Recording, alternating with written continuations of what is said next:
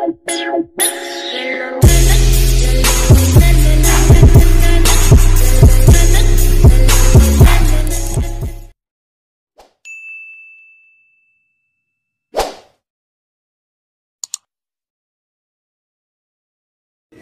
yun mga kalibang, no?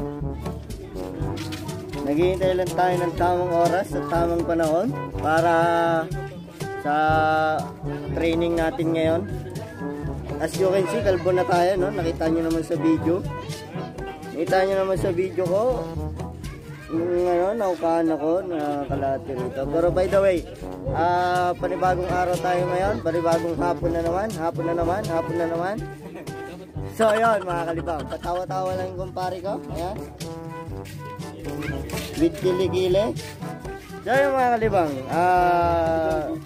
update ko lang kayo, no, para sa gagawin namin sa mga training namin. Ano?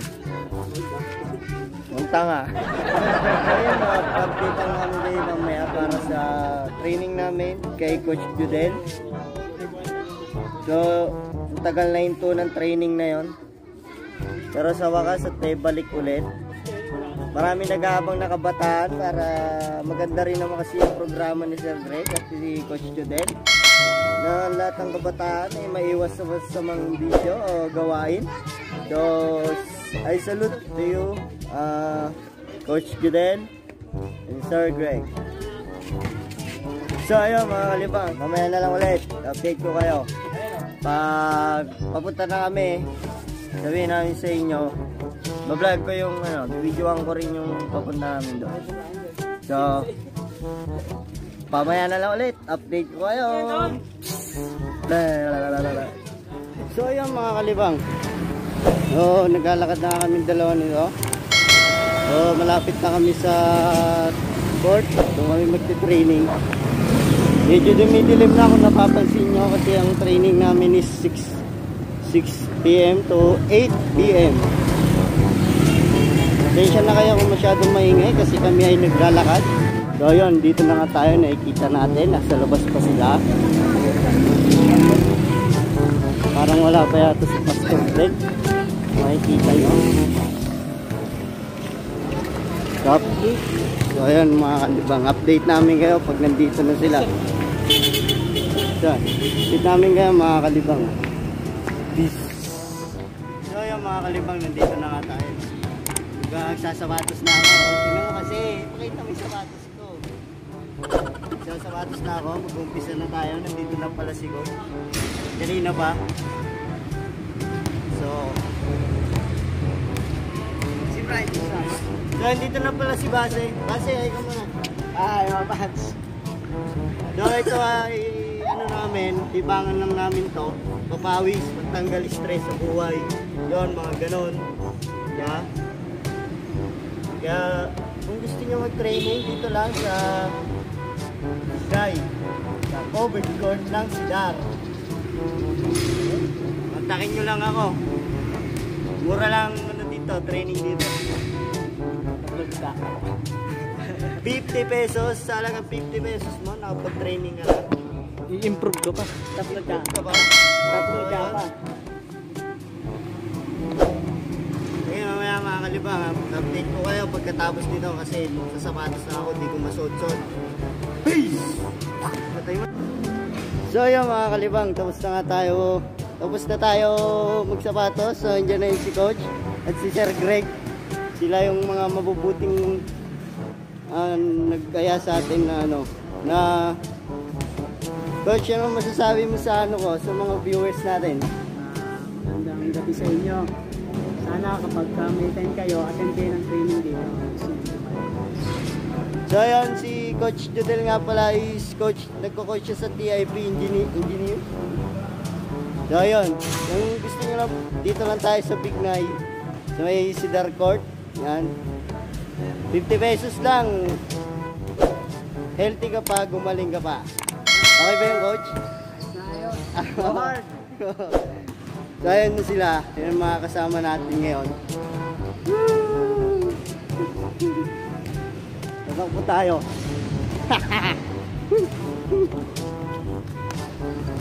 Hop, base. Liga rito.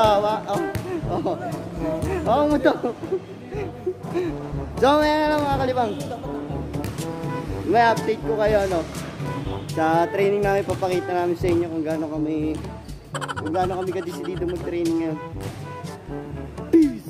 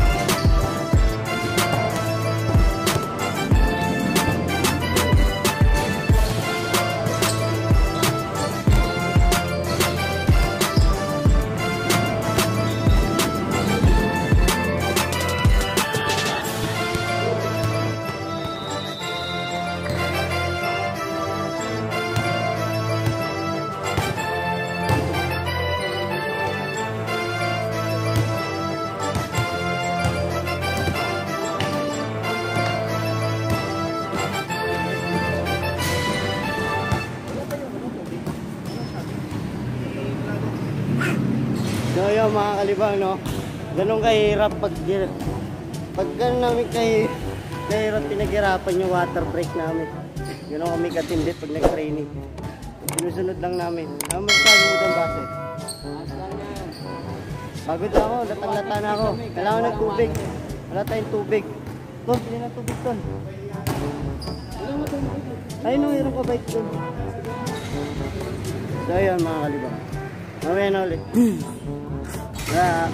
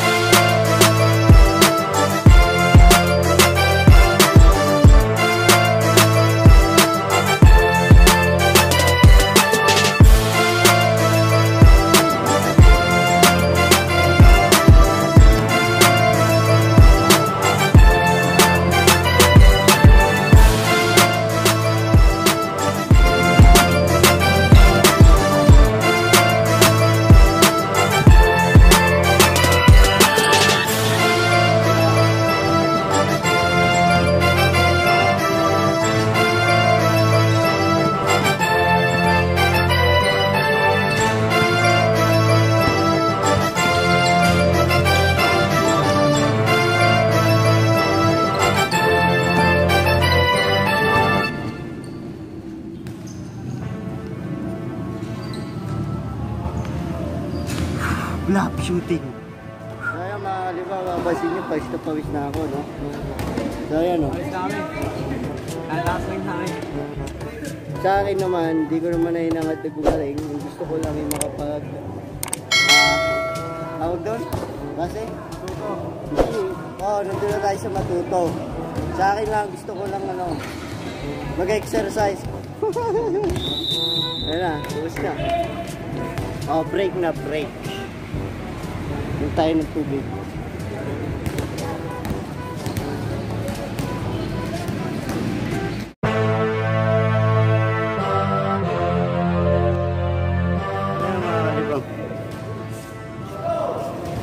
tinitry nila yung defense, opensa. So nag-switch na kami kanina. Kakatapos ko lang din. So ayan o. Ayan. Tawag dyan ay dinidevelop yung depensa. So assistant defense by Coach Cedar, coach ng TIP.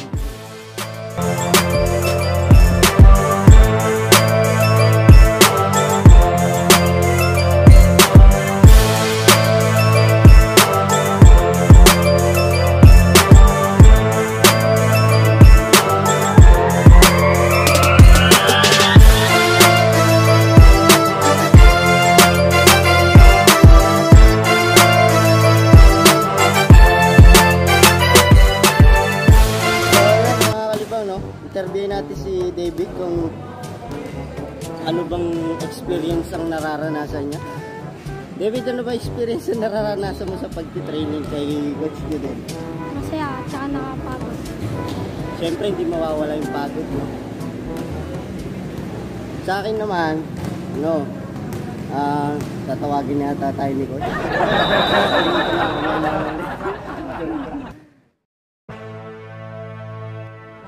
So yung mga kalibang, puso na raw ang pag-usapan dito, sabi ni Coach Cedar. Yan, pakinggan nyo lang.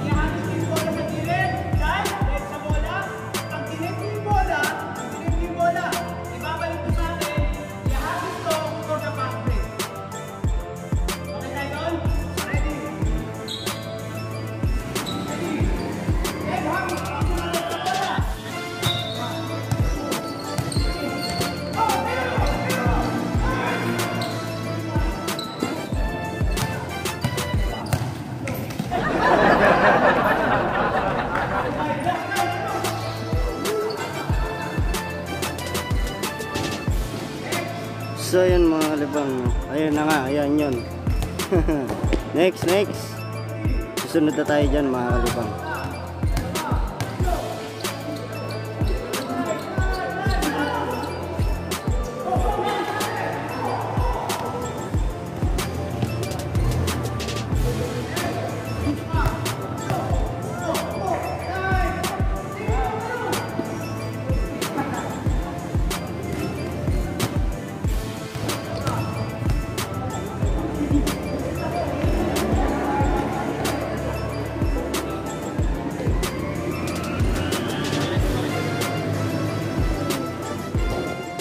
So ayun mga kalibang, no? Medyo masakit sa puwet. Masakit sa puwet. Pag bagsak ko, tumama yung tombong ko. Natatay na ako. Ayan. Pero kaya natin yan. Mapakamatay tayo para lang sa bola. So ano masasabi mo doon? Sa ginawa natin. Uy. Masarap ba yung pagbagsak? Masarap. Sarap ng bola. Ayos. Galing ko acting, no? Aray pa eh. So, mamaya na lang mga kalibang. Ito na yata yung last drill ni Coach Cedar. Date ko kayo pagpawin na kami. Pagod na rin ako. Alala. Makakita kayo dyan ng pag-dive. May magda-dive dyan para lang sa bola. Ayun, oh. Oh, ha? Diba nga nagtitraining, oh. Basket. Magaling.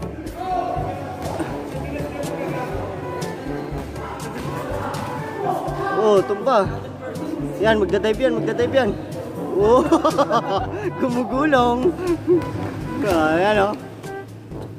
Basket. So, yun na. Tumira na si Coach. Oh. Water break na, water break. Okay?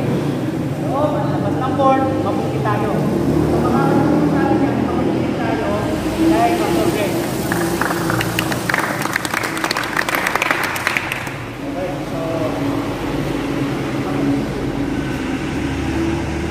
Okay, so hanggang dito muna tayo dahil medyo pag-uwi na. Gusto ko lang i-announce next week 3 hours tayo. So hindi namin kayo pwedeng live. Now, Ayan si Pastor Greg yung nagsasalita. Siyempre after ng training, meron tayong Word of God. at tulad ng sinabi ni Coach kanina, ayaw natin na maging salbahe ang bawat isa. Sino bang salbahe dito? Di ba salbahe ka? Base. So gusto natin na kung magandang performance sa basketball, maganda kayo dito sa loob, lalo naman sa labas. Tama po ba? Kasi ang basketball kasi is more on character building ito. Importante din ito.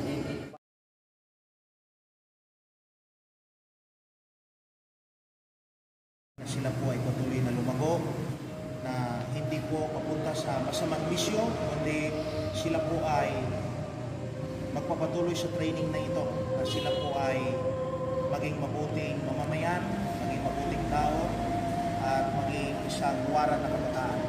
Salamat po sa bawat isa, at salamat po sa iyong pag-ingat na kami po ay makabuhi, safe and sound. In the name of the Father, and of the Son, and of the Holy Spirit. Amen. So yung mga kalibang, no, tapos na nga yung training. So medyo napagod ako, si Basay napagod din yan. Ano sa training natin ngayon, Basay? Ayos, training tayo dito. So sa tingin ko, parang pag-uwi ko natin, diretso na ako sa kama. Hapong-hapo ako. So hanggang dito na lang mga kalibang. So 2 hours lang. Next training natin is 3 hours. Siguro medyo mahirap na ipapagawa ni Coach Judel. So shoutout nga pala kay Coach Judel at saka kay Sir Greg. Maraming salamat at ibinalik nyo itong programa na to. So ayun lang mga kalibang. Please like, comment, and share. And don't forget hit the bell para lumabas sa notification nyo ang mga bago kong upload. Bye-bye ka na. Bye-bye.